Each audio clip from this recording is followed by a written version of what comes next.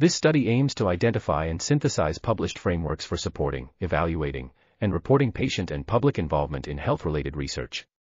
The authors used a keyword search of 6 databases, hand search of 8 journals, Ancestry and Snowball search, and requests to experts to gather data on the framework's provenance, collaborators and sponsors, theoretical basis, lay input, intended users and uses, topics covered, examples of use, critiques, and updates.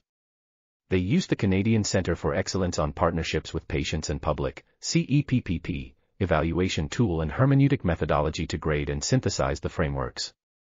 The final data set consisted of 65 frameworks, which were grouped into 5 categories: power-focused, priority-setting, study-focused, report-focused, and partnership-focused.